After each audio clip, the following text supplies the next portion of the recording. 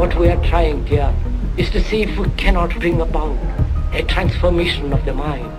Not accept things as they are, but to understand it, to go into it, to give your heart and your mind with everything that you have to find out, a way of living differently. That depends on you and not somebody else. To understand is to transform what is.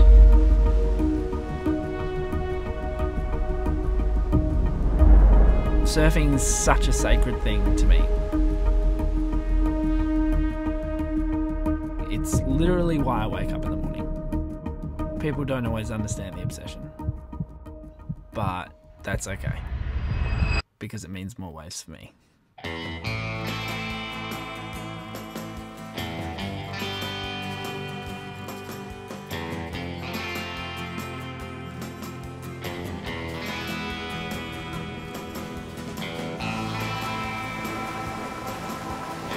There's always one wave that makes a session, but then there's maybe, one wave that makes a swell and one wave that makes a year. The experience is incredibly visceral, and you try and intellectualize it after, but you never can. I think it forces you to go more inward. There's no extra noise, and I think that's what surfing does. It's a wholesome experience, being in the water, with peak moments that really etch into your brain, and then you can observe these more overall moments that are so rich and intense that they're just, I can feel exactly what it felt like. That's when I have the best sessions.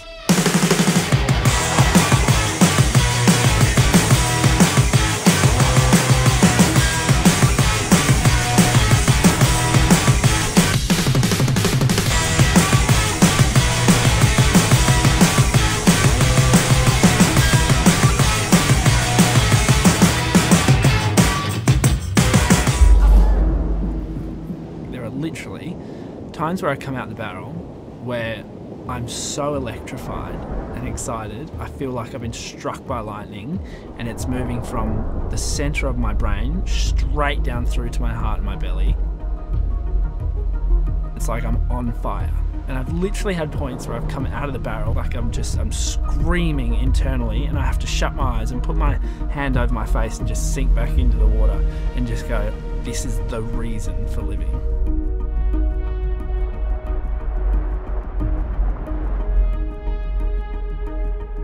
Only makes sense once you know how good that feeling is, and that's why you keep going back. Surf doesn't come easy where I grew up. You've really got to work for it, and sometimes, actually a lot of the time, conditions don't always align.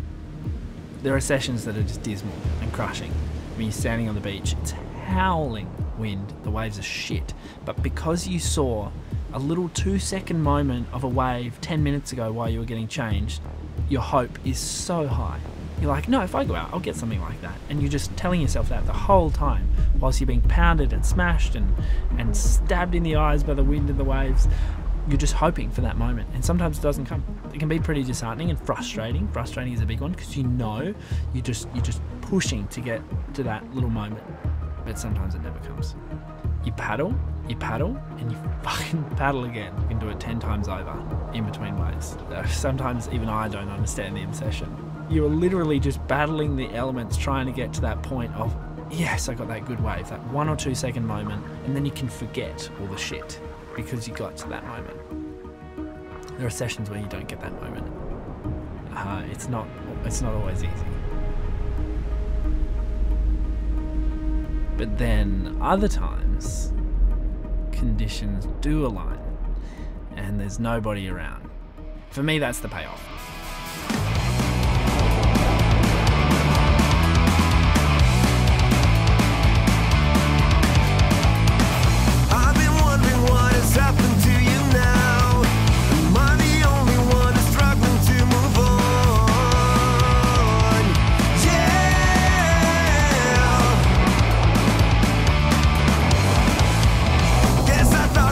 Was meant to last. Now I wish I was still living.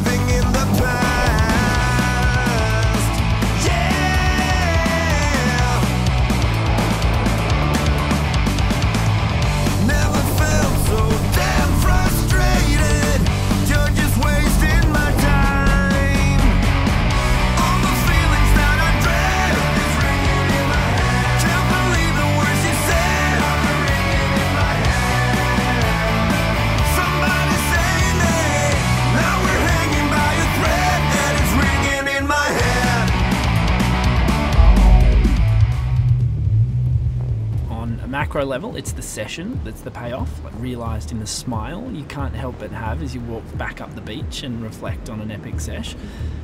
But really, it's smaller than that. It's the tiny moments on a good wave. And it's that right there, those little feelings that it insinuates, that's the addiction. That's the thing that I need more of. I want more of that as much as possible for the rest of my life. It's so beautiful to talk about and to try and document, but I'm also kind of glad it's a secret. If everyone knew how good surfing was, everyone would do it.